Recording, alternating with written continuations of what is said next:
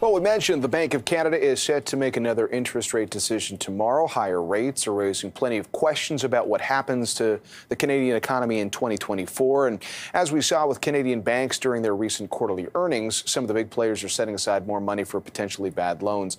Gord Nixon spent more than a decade leading Royal Bank as CEO. He's also an active board member with BlackRock, George Weston, and BC, the parent company of this network, where he serves as chair. And he joins us now with more on his outlook. Gord, thanks for your time. Appreciate it.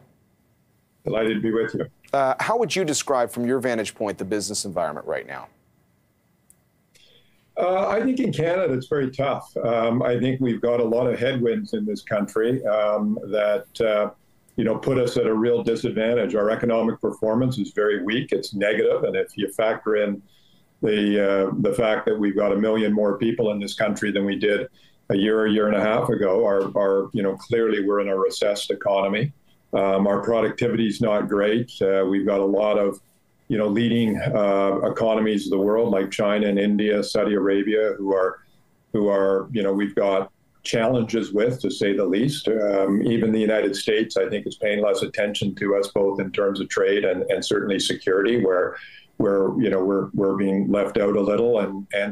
And I think our attractiveness from a foreign investment perspective has declined somewhat, and I think it leaves us with a lot of challenges and headwinds in terms of how we generate economic growth and how we improve our productivity, both of which are pretty much at the lowest of significant Western economies. Some of those themes came up recently during the fall economic update.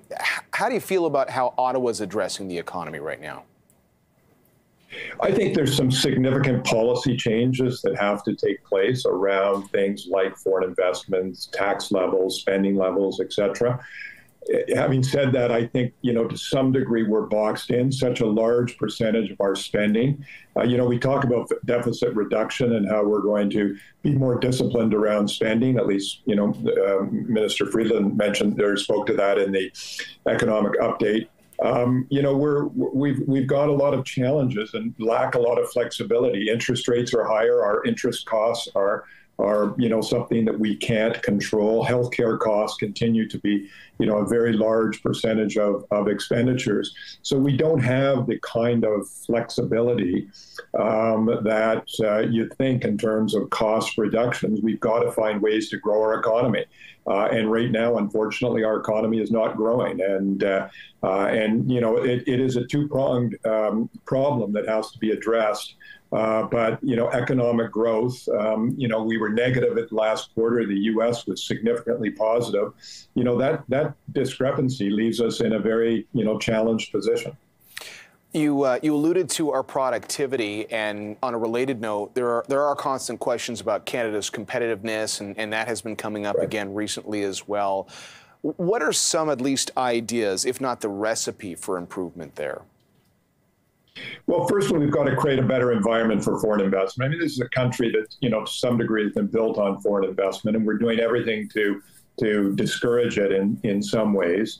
In terms of, industrial policy, we've been we're very quick to, put up barriers or penalties towards industries that, are part of Canada's lifeblood. I mean, we've got special taxes on banks, banks, some of whom are, their share prices are down from where they were 5 years ago, and they're paying excess surplus taxes. It doesn't make a lot of sense. Whether it's the telco industry, I know I have some biases here, but oil and gas, mining, food retailing, et cetera. We seem to want to, go after industries that have the ability to grow and to be a strength for Canada. And I think that's clearly one of our challenges. I think, our tax levels are very high, our regulatory levels are very high. And even, as I say, from a global perspective, we seem to have, we're not encouraging investment from a lot of areas that are important in terms of investing in Canada. And without that investment, it's hard to generate higher rates of productivity. Those are some big long-term things that obviously are going to stay on the agenda. In the interim term, getting back to banks, the bank you used to run, RBC, is attempting to get to the finish line of a deal with HSBC Canada. The Conservative leader, Pierre Poilievre, wants the feds to block that deal. What's your view on what that deal, just getting back to that competition subject, what that would mean for competition? I think that would be a mistake for some of the reasons that I just mentioned. I think, firstly, I don't think it will be blocked. I mean, there's no rationale to block it. I mean, it's been, I think, approved by the Competition Bureau. There's no significant reason to do it other than the politics of perception of less competition. But again, it's one of those things which I think from a policy perspective just doesn't make a whole bunch of sense. If we want to encourage people to invest in this country, we've got to, have open, markets, open opportunities, and to make a decision like that, from a pure political perspective, it may make sense politically, but it doesn't make sense from a policy perspective. Even though, when you look at what's happened to bank shares since that acquisition was made, I don't think it would be negative from the bank's perspective, but it certainly would be wrong-headed from a policy perspective. This is not a significant bank merger. It's, in terms of market share, et cetera, it's just not overly relevant. All right, well, we'll watch to see the finish line.